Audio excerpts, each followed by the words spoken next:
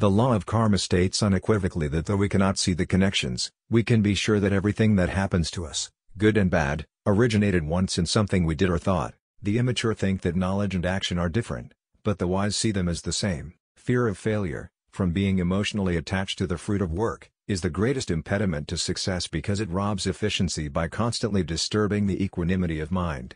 Selfish action imprisons the world. Act selflessly, without any thought of personal profit. The non-permanent appearance of happiness and distress, and their disappearance in due course, are like the appearance and disappearance of winter and summer seasons.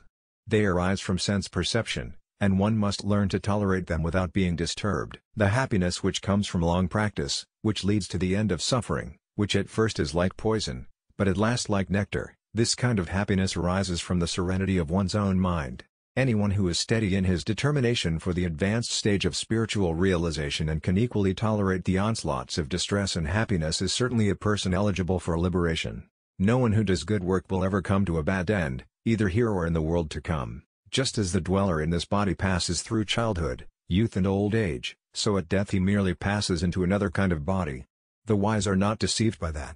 Seek refuge in the attitude of detachment and you will amass the wealth of spiritual awareness. Pleasures conceived in the world of the senses have a beginning and an end and give birth to misery. Arjuna.